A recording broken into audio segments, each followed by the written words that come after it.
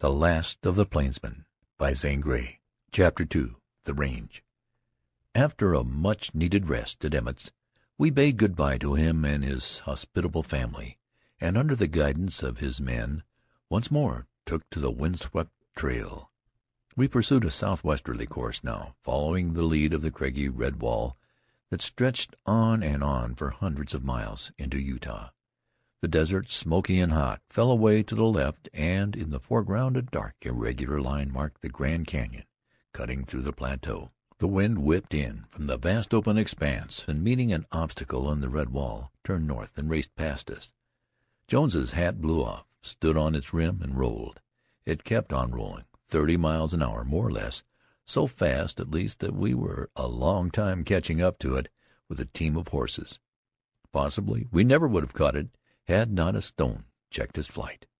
Further manifestation of the power of the desert wind surrounded us on all sides. It had hollowed out huge stones from the cliffs and tumbled them to the plain below, and then, sweeping sand and gravel low across the desert floor, had cut them deeply, until they rested on slender pedestals, thus sculpturing grotesque and striking monuments to the marvelous persistence of this element of nature. Late that afternoon we reached the height of the plateau. Jones woke up and shouted, "Ah, there's Buckskin!" Far southward lay a long black mountain, covered with patches of shining snow. I could follow the zigzag line of the Grand Canyon, splitting the desert plateau, and saw it disappear in the haze round the end of the mountain. From this I got my first clear impression of the topography of the country surrounding our objective point. Buckskin Mountain ran its blunt end eastward to the canyon, in fact, formed 100 miles of the north rim. As it was 9,000 feet high, it still held the snow, which had occasioned our lengthy desert ride to get back of the mountain. I could see the long slopes rising out of the desert to meet the timber. As we bowled merrily down grade, I noticed that we were no longer on stony ground, and that a little scant silvery grass had made its appearance. Then little branches of green with the blue flowers smiled out of the clayish sand. All of a sudden Jones stood up and let out a wild Comanche yell. I was more startled by the yell than by the great hand he smashed down on my shoulder, and for the moment I was dazed. "There! Look! The buffalo! Hi! Hi! Hi!" Below us, a few miles on a rising knoll, a big herd of buffalo shone black in the gold of the evening sun. I had not Jones's incentive, but I felt enthusiasm born of the wild and beautiful picture, and added my yell to his. The huge, burly leader of the herd lifted his head, and after regarding us for a few moments, calmly went on browsing. The desert had fringed away into a grand rolling pasture land, walled in by the red cliffs, the slopes of Buckskin, and further isolated by the canyon. Here was a range of 2,400 square miles without a foot of barbed wire, a pasture fenced in by natural forces, with the splendid feature that the buffalo could browse on the plain in winter, and go up into the cool foothills of Buckskin in summer. From another ridge we saw a cabin dotting the rolling plain, and in half an hour we reached it. As we climbed down from the wagon, a brown and black dog came dashing out of the cabin and promptly jumped at Mose. This selection showed poor discrimination, for Mose whipped him before I could separate them. Hearing Jones heartily greeting someone, I turned in his direction, only to be distracted by another dog fight. Don had tackled Mose for the 7th time. Memory rankled in Don and needed a lot of whipping, some of which he was getting when I rescued him. Next moment I was shaking hands with Frank and Jim, Jones's ranchmen. At a glance I liked them both. Frank was short and wiry, and had a big, ferocious mustache, the effect of which was softened by his kindly brown eyes. Jim was tall, a little heavier. He had a careless, tidy look. His eyes were searching, and though he appeared a young man, his hair was white. "I sure am glad to see you all," said Jim in a slow, soft Southern accent. Get down," was Frank's welcome, a typically Western one, for we had hardly gotten down. "And come in. You must be worked out. Sure you've come a long way." He was quick of speech, full of nervous energy, and beamed with hospitality. The cabin was the rudest kind of log affair, with a huge stone fireplace in one end, deer antlers and coyote skins on the wall, saddles and cowboys' traps in the corner, a nice large promising cupboard, and a table and chairs. Jim threw wood on a smoldering fire that soon blazed and crackled cheerily. I sank down into a chair with a feeling of blessed relief. 10 days of desert right behind me, promise of wonderful days before me with the last of the old plainsmen. No wonder a sweet sense of ease stole over me, or that the fire seemed a live and joyously welcoming thing, or that Jim's deft maneuvers in preparation of supper aroused in me a rapt admiration. 20 calves this spring, cried Jones, punching me in a sore side. $10,000 worth of calves. He was now altogether a changed man. He looked almost young, his eyes danced, and he rubbed his big hands together while he plied Frank with questions. In strange surroundings, that is, away from his native wilds, Jones had been a silent man. It had been almost impossible to get anything out of him. But now I saw that I should come to know the real man.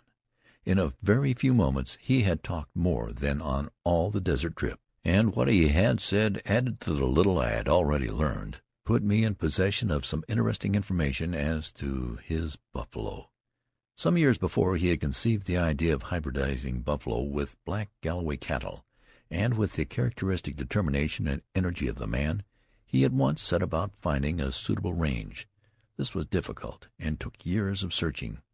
At last the wild north rim of the Grand Canyon, a section unknown except to a few Indians and mustang hunters, was settled upon. Then the gigantic task of transporting the herd of buffalo by rail from Montana to Salt Lake was begun. The 290 miles of desert lying between the home of the Mormons and the Buckskin Mountain was an obstacle almost insurmountable. The journey was undertaken and found even more trying than had been expected. Buffalo after buffalo died on the way. Then Frank Jones's right-hand man put into execution a plan he had been thinking of, namely, to travel by night. It succeeded. The buffalo rested in the day and traveled by easy stages by night, with the result that the big herd was transported to the ideal range. Here, in an environment strange to their race, but particularly adaptable, they thrived and multiplied. The hybrid of the Galloway cow and buffalo proved a great success. Jones called the new species Catalo. The Catalo took the heartiness of the buffalo and never required artificial food or shelter. He would face the desert storm or blizzard and stand stock still in his tracks until the weather cleared. He became quite domestic, could be easily handled, and grew exceedingly fat on very little provender. The folds of his stomach were so numerous that they digested even the hardest and flintiest of corn. He had 14 ribs on each side, while domestic cattle had only 13. Thus he could endure rougher work and longer journeys to water. His fur was so dense and glossy that it equaled that of the unplucked beaver or otter, and was fully as valuable as the buffalo robe. And not to be overlooked by any means was the fact that his meat was delicious. Jones had to hear every detail of all that had happened since his absence in the East, and he was particularly inquisitive to learn all about the 20 Catalo calves. He called different buffalo by name, and designated the calves by descriptive terms such as white face and cross patch. He almost forgot to eat, and kept Frank too busy to get anything into his own mouth. After supper he calmed down. "How about your other man, Mr. Wallace, I think you said?" asked Frank. "We expected to meet him at Grand Canyon Station and then at Flagstaff, but he didn't show up. Either he backed out or missed us. I'm sorry, for when we get up on Buckskin among the wild horses and cougars, we'll be likely to need him." "I reckon you'll need me as well as Jim," said Frank dryly, with a twinkle in his eye. "The buffs are in good shape and can get along without me for a while." "That'll be fine. How about cougar sign on the mountain?" "Plenty. We got 2 spotted coming over near Oak Spring 2 weeks ago. I tracked them in the snow along the trail for miles. We'll ease over that way, as it's going toward the Siwash. The Siwash breaks of the canyon. There's the place for lions. I met a wild horse wrangler not long back, and he was telling me about Old Tom and the colts he'd killed this winter. Naturally, I expressed here a desire to know more of Old Tom. He's the biggest cougar ever known in these parts. His tracks are bigger than a horse's and have been seen on Buckskin for 12 years. This wrangler, his name is Chuck, said he turned his saddle horse out to graze near camp, and old Tom sneaked in and downed him. Lions over there are sure a bold bunch. Well, why shouldn't they be? No one ever hunted them. You see, the mountain is hard to get at. But now you're here, and the big cats you want, we sure can find 'em. Only be easy. Be easy. You've all the time there is, and any job on Buckskin will take time. We'll look the calves over, and you must ride the range to harden up. Then we'll ooze over towards Oak. I expect it'll be boggy, and I hope the snow melts soon." "The snow hadn't melted on Greenland Point," replied Jones. "We saw that with a glass from the El Tovar. We wanted to cross that way, but Rust said Bright Angel Creek was breast high to a horse, and that creek is the trail." "There's 4 feet of snow on Greenland," said Frank. "It was too early to come that way. There's only about 3 months in the year the canyon can be crossed at Greenland." "I want to get in the snow," returned Jones. "This bunch of long-eared canines I brought never smelled a lion track. Hounds can't be trained quick without snow. You've got to see what they're trailing, or you can't break them." Frank looked dubious. "'Pears to me we'll have trouble getting a lion without lion dogs. It takes a long time to break a hound off a deer, once he's chased him. Buckskin is full of deer, wolves, coyotes, and there's the wild horses. We couldn't go 100 feet without crossing trails." "How's the hound you and Jim fetched in last year? Has he got a good nose? Here he is. I like his head. Come here, Bowser. What's his name?" "Jim named him Sounder, because he sure has a voice. It's great to hear him on the trail.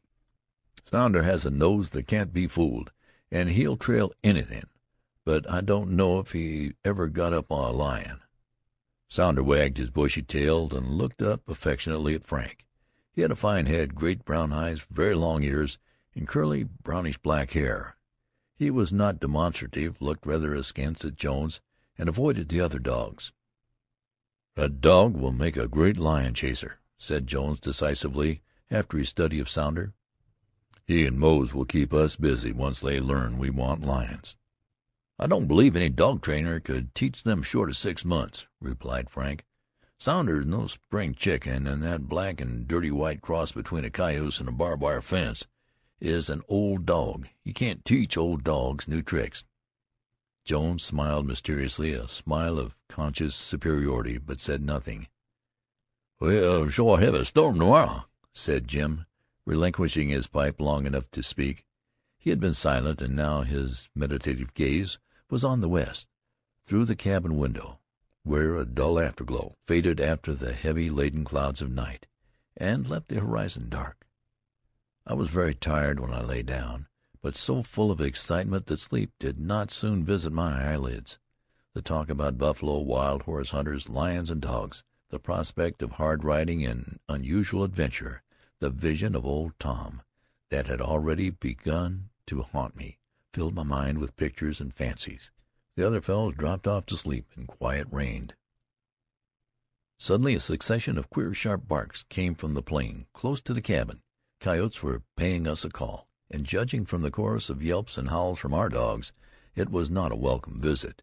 Above the medley rose a big, deep, full voice that I knew at once belonged to Sounder. Then all was quiet again. Sleep gradually benumbed my senses. Vague phrases dreamily drifted to and fro in my mind. Jones, wild range, old Tom, Sounder, great name, great voice, Sounder, Sounder, Sound. Next morning I could hardly crawl out of my sleeping bag. My bones ached, my muscles protested excruciatingly, my lips burned and bled, and the cold I had contracted on the desert clung to me. A good brisk walk around the corrals and then breakfast made me feel better. "Of course you can ride?" queried Frank. My answer was not given from an overwhelming desire to be truthful. Frank frowned a little, as if wondering how a man could have the nerve to start out on a jaunt with Buffalo Jones without being a good horseman. To be unable to stick on the back of a wild mustang or a cayuse was an unpardonable sin in Arizona.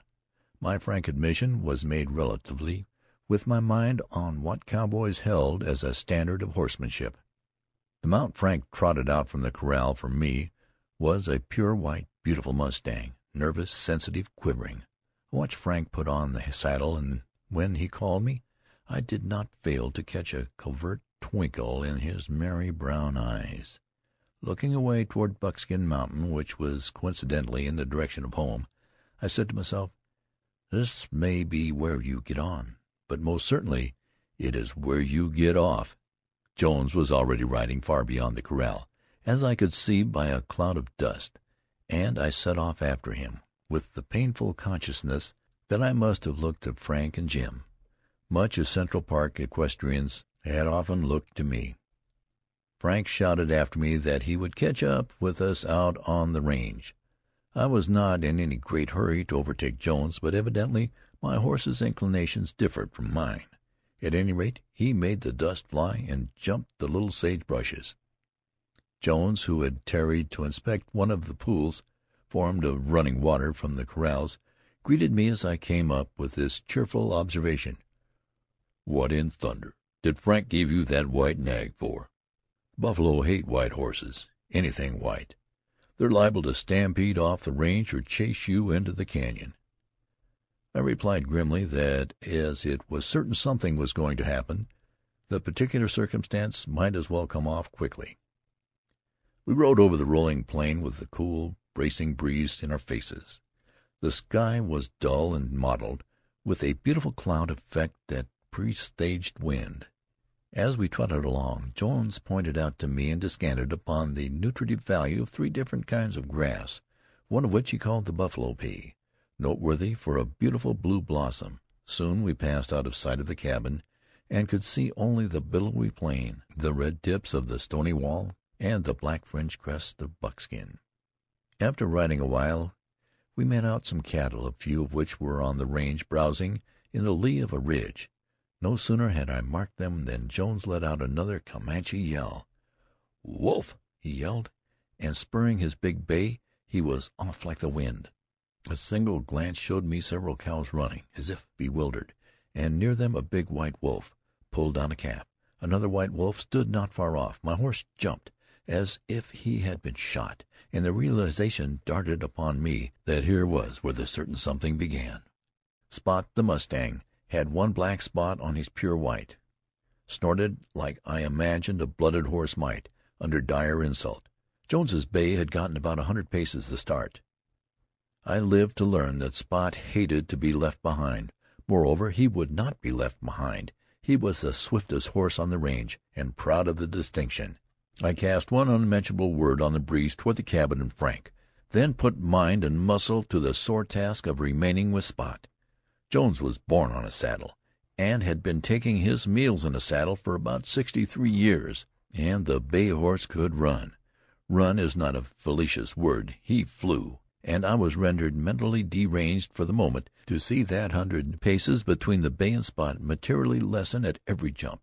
Spot lengthened out, seemed to go down near the ground, and cut the air like a high-geared auto. If I had not heard the fast rhythmic beat of his hoofs, and not bounced high into the air at every jump, I would have been sure I was riding a bird. I tried to stop him. As well might I have tried to pull in the Lusitania with a thread. Spot was out to overhaul the bay, and in spite of me, he was doing it. The wind rushed into my face and sang in my ears. Jones seemed the nucleus of a sort of haze, and he grew larger and larger. Presently he became clearly defined in my sight. The violent commotion under me subsided. I once more felt the saddle, and then I realized that Spot had been content to stop alongside of Jones, tossing his head and chomping at his bit. "Well, by George, I didn't know you were in the stretch," cried my companion. "That was a fine little brush. We must have come several miles. I'd have killed those wolves if I'd have brought a gun. The big one that had the calf was a bold brute. He never let go until I was within 50 feet of him. Then I almost rode him down. I don't think the calf was much hurt.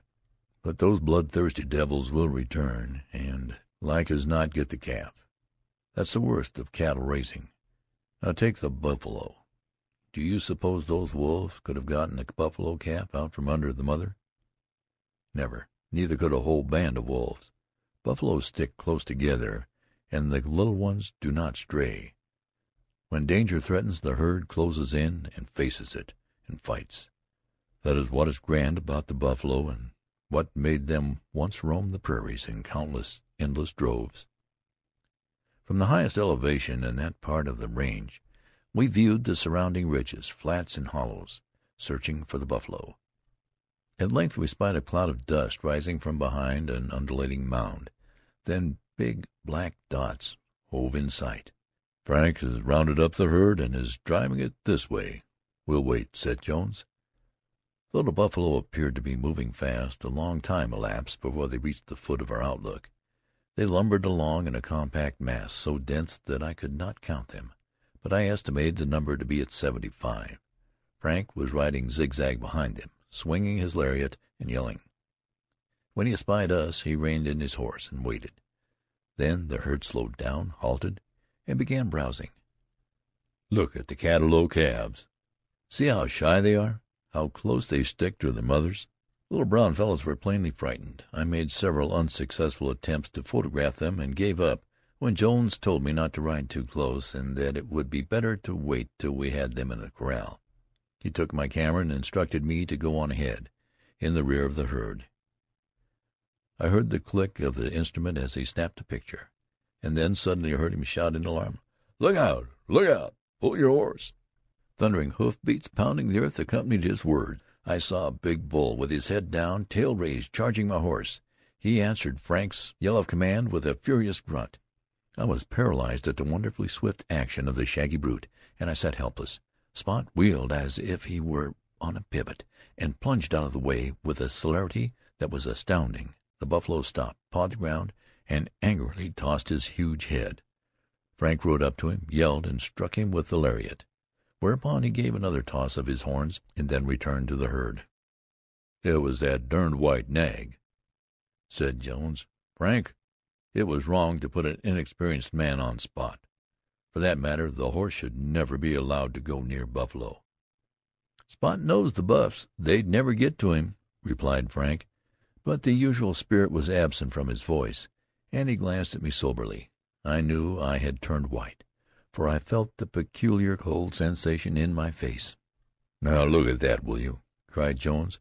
"I don't like the looks of that." He pointed to the herd. They stopped browsing and were uneasily shifting to and fro. The bull lifted his head. The others slowly grouped together. "Storm! Sandstorm!" exclaimed Jones, pointing desertward. Dark yellow clouds like smoke were rolling, sweeping, bearing down upon us. They expanded, blossoming out like gigantic roses, and whirled and merged into one another, all the time rolling on and blotting out the light. "We've got to run. That storm may last 2 days," yelled Frank to me.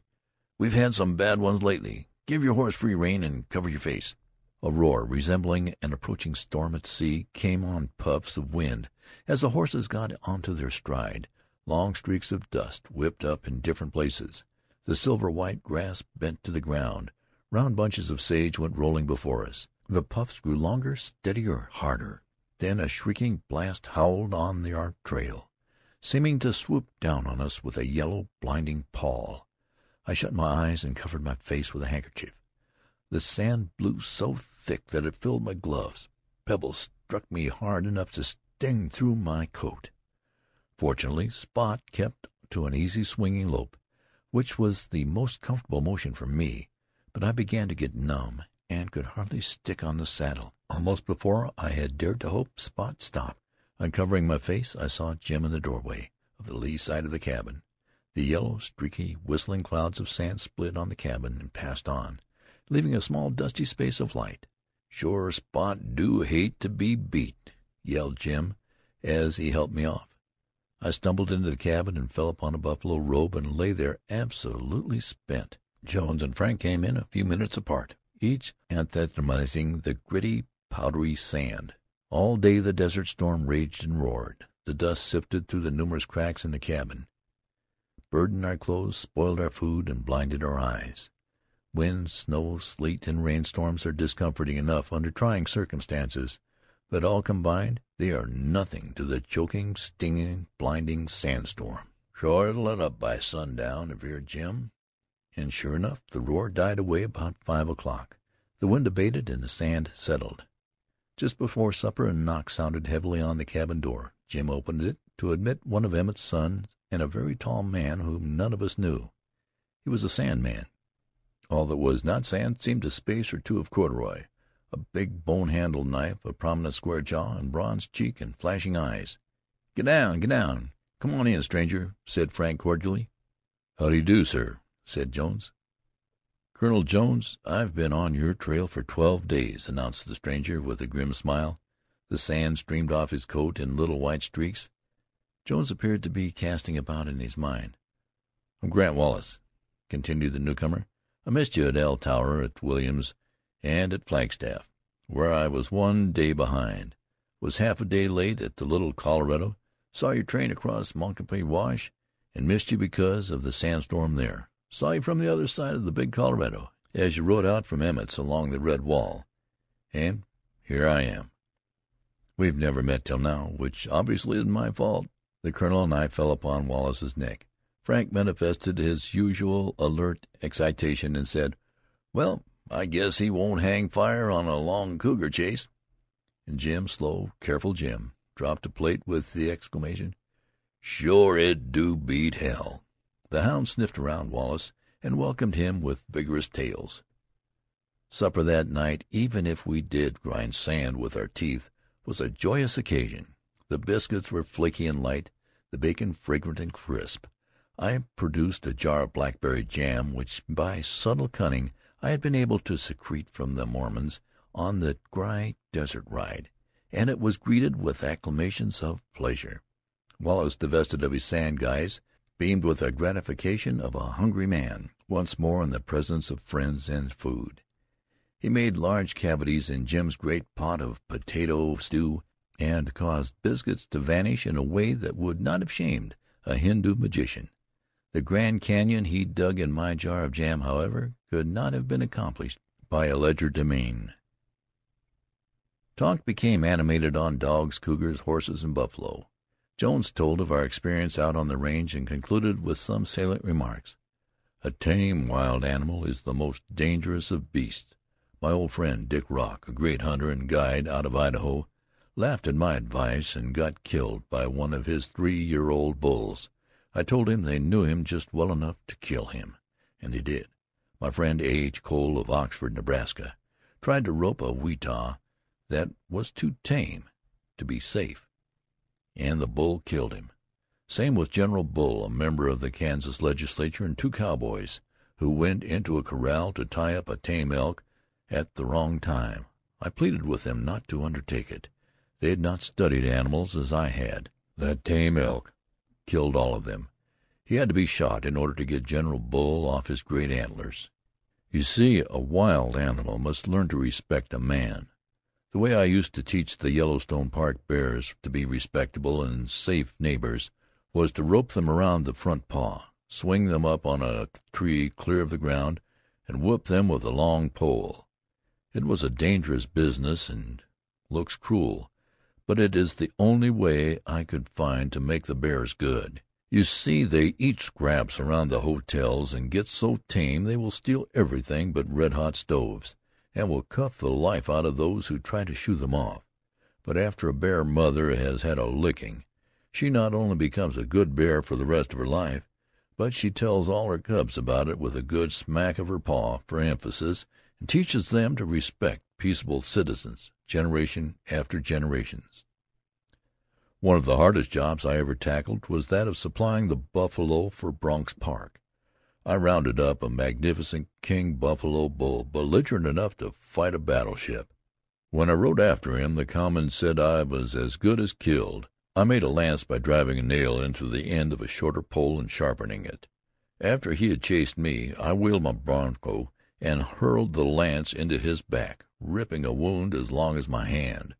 That put the fear of Providence into him and took the fight all out of him. I drove him uphill and down and across canyons at a dead run for 8 miles, single-handed, and loaded him on a freight car. But he came near getting me once or twice, and only quick bronco work and lance play saved me. In the Yellowstone Park all our buffaloes have become docile, excepting the huge bull which led them. The Indians call the buffalo leader the Weetah, the master of the herd. It was sure death to go near this one, so I shipped in another Weetah, hoping that he might whip some of the fight out of the old Manitou, the mighty. They came together head on, like a railway collision, and ripped up over a square mile of landscape, fighting till night came on, and then on into the night. I jumped into the field with them, chasing them with my biograph, getting a series of moving pictures of the bullfight, which was sure a real thing. It was a ticklish thing to do, though, knowing that neither bull dared take his eyes off his adversary for a second. I felt reasonably safe. The old Weetah beat the new champion out that night, but the next morning they were at it again, and the new buffalo finally whipped the old one into submission. Since then his spirit has remained broken, and even a child can approach him safely. But the new Weetah is in turn a holy terror. To handle buffalo, elk, and bear, you must get into sympathy with their methods of reasoning.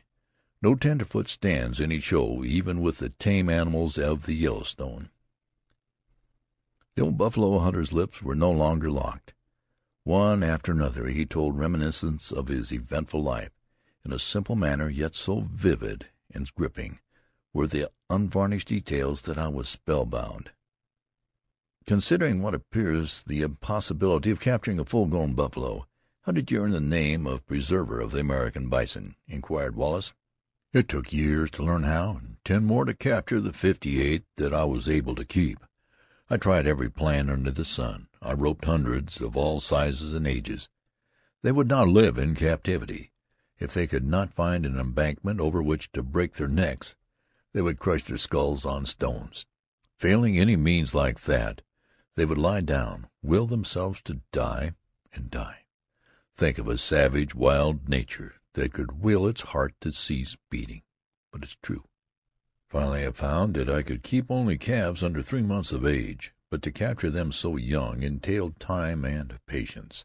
For the buffalo fight for their young, and when I say fight I mean they till they drop. I almost always had to go alone, because I could neither coax nor hire anyone to undertake it with me. Sometimes I would be weeks getting one calf. One day I captured 8 little buffalo calves. Never will I forget that day as long as I live. "Tell us about it," I suggested in a matter-of-fact, round-the-campfire voice. Had the silent plainsman ever told a complete and full story of his adventures? I doubted it. He was not the man to eulogize himself. A short silence ensued. The cabin was snug and warm. The ruddy embers glowed. One of Jim's pots steamed musically and fragrantly. The hounds lay curled in a cozy chimney corner. Jones began to talk again, simply and unaffectedly, of his famous exploit, and as he went on so modestly, passing lightly over features we recognized as wonderful, I allowed the fire of my imagination to fuse for myself all the toil, patience, endurance, skill, Herculean strength, and marvelous courage, and unfathomable passion which he slighted in his narrative. End of chapter 2.